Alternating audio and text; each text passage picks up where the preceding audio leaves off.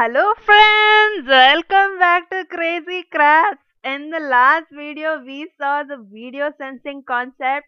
That is, you are going to show away the crabs from your video. What video you are recording that is going to interact with the sprite. That is what we saw in the last video. I have made a small change in the last video and this video's program. I'm going to play the program. Just observe, my dear friends. I'll just play the green flag clicked. You can see one crab is coming. I'm going to hit the pop sound. One crab, two crabs, pop sound, three crabs, the pop sound. The last time we had hell lot of noise when I put the pop sound, and why it was I'll be telling in this video. That is because I had written a program that is when I start a clone, wait until the video motion on the sprite is greater than 15 and then hide the crab and then start a pop sound. This code is correct. One extra code I had written was from the control I had put all these script under forever. So we shouldn't put it under forever because so for every microsecond this program is going to run. For every microsecond the crabs are being sensing the video. So for every microsecond pop sound appears. That is why the noise, it was hell lot of noise. But the correct code is each time a clone is being created, every clone is going to wait until there is a video motion on it. It is going to check if there is a video motion in it. Only once it is not going to check.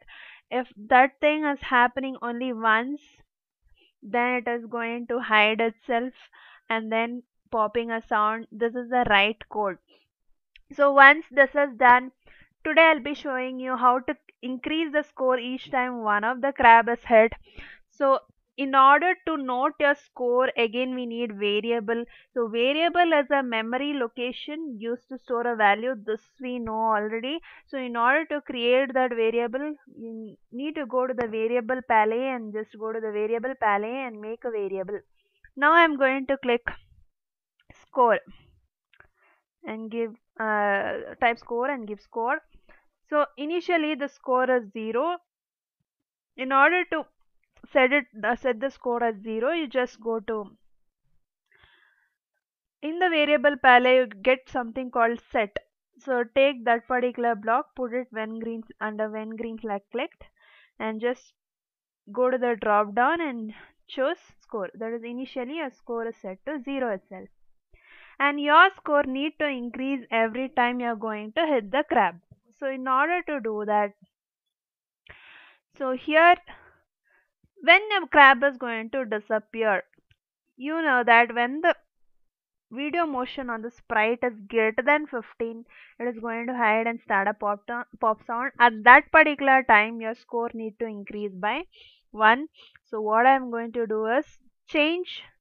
So under the variable palette you have something called change. So just take that change block, put it under after the start pop sound, and just choose this drop down and choose the score.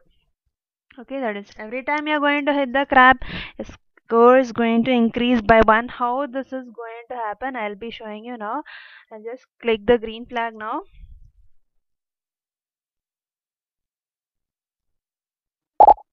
You can see the score has increased 2, 3, 4. That is each time one crab is dying, the score is increasing.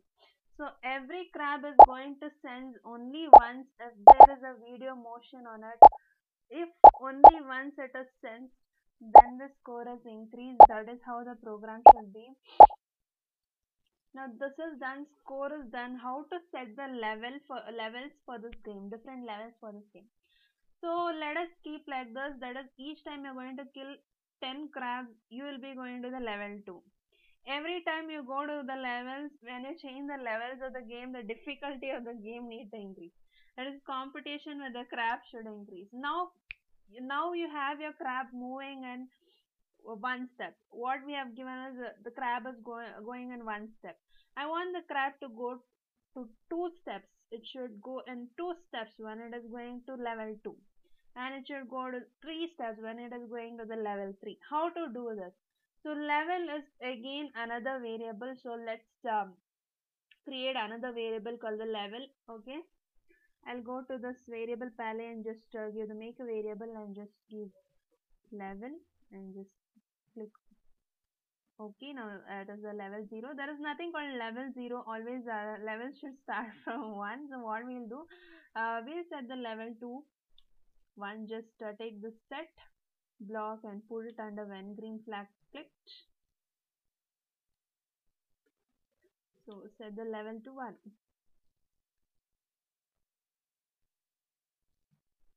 When the level is 1, level is going in 1 steps.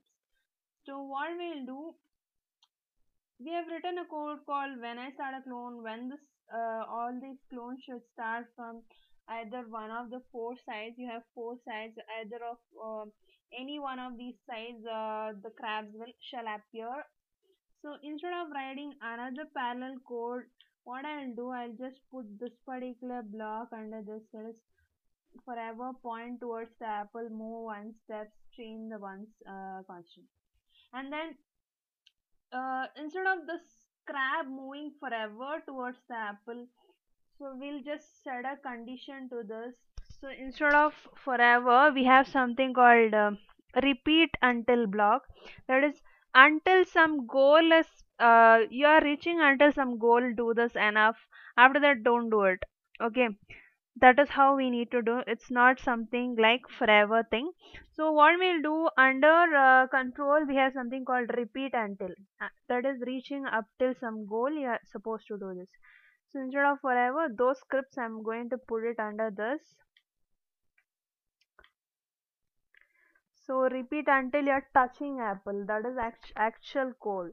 So what we'll do, we'll go to sensing. And under the sensing, you have something called touching, different options. I'll take this touching and then put it over here. Just drop down here. Instead of mouse pointer, you just go to the apple. That is, the crabs or the clones move towards the apple until it is touching the apple. Once you are touching the apple, your game need to get over. So what you are going to do, this is going to repeat until what it is going to repeat, that is moving towards the apple. And how the crabs need to move towards the apple, not only in 1 step, not only in 1 step, it should be in level steps, it should be in level steps. So how this level is going to increase, we will give a condition, that is what it is, that is the level is going to increase by 1, a level is going to increase by 1 each time you're going to kill 10 crabs. Each time you're going to kill 10 crabs, level is going to increase by 1. So how to do that, again I need to start a condition, that is under the control we have something called when I start a clone. Okay, okay, instead of when I start a clone, we'll keep okay, when the green flag clicked itself from the events. Okay, when green flag clicked, you keep a note of the score. That is what we need to. So forever, so forever, and then you have something called if then loop. Just put the if then, and then you have something called greater than under the operators, or equal to. Okay, that is, if you're going to kill the crab, around 10 crabs, you're going to the level 2. So if score equal to 10 or greater than 10, something like that, you can put. I'm going to take greater than for now. If the score is greater than 10, go to the level 2.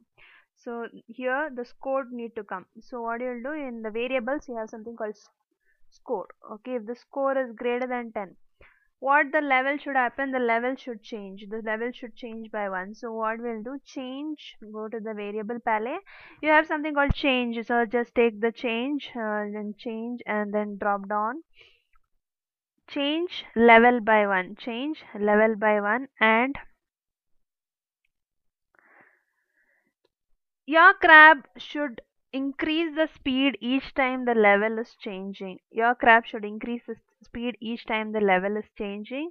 And again, the scores also should start from 0 each time the level is changing. So what we'll do here, change level by 1 and again set the score to 0 and again set the score to 0.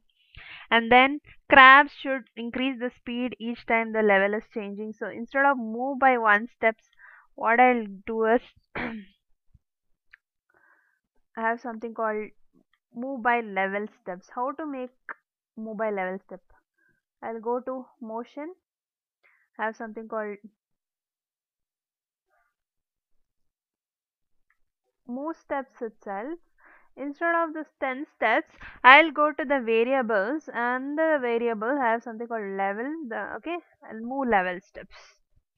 Okay, let's see how this is working. Up till here it should be fine, I feel so. We'll just test our code.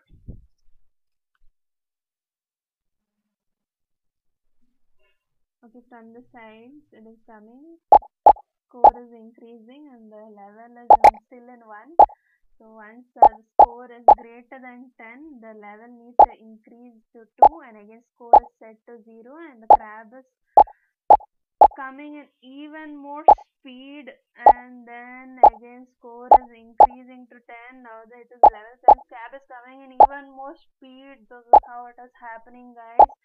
But one thing I didn't do, that is now crabs are coming.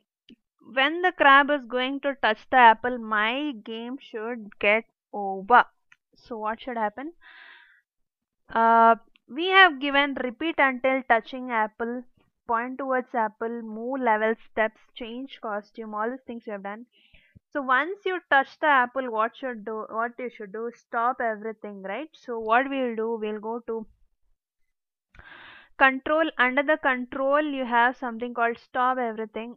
Okay, stop all, that is stop whatever you're doing. Okay, and even the video also will turn off. Okay, video also will turn off. So we'll go to video sensing and just take the turn on video. Instead of turn on video, I'll put it as turn off video. Okay, now let's see if this is working. Okay, I'm just going to play with the crabs.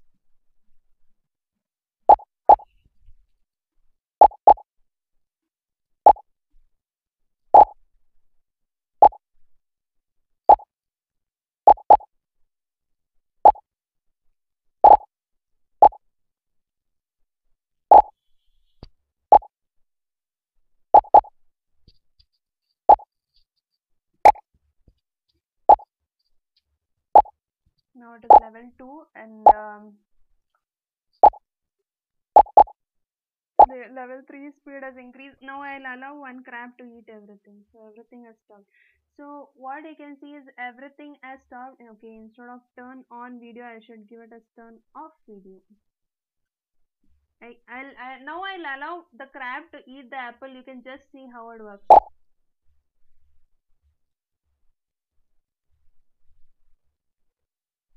Yeah, now the game has got over since the crab came towards the apple. This is how, my friends, the game is going to work. I feel everyone has enjoyed this game. For further such game design and animation, please do subscribe to my channel and support my channel. Thank you, friends.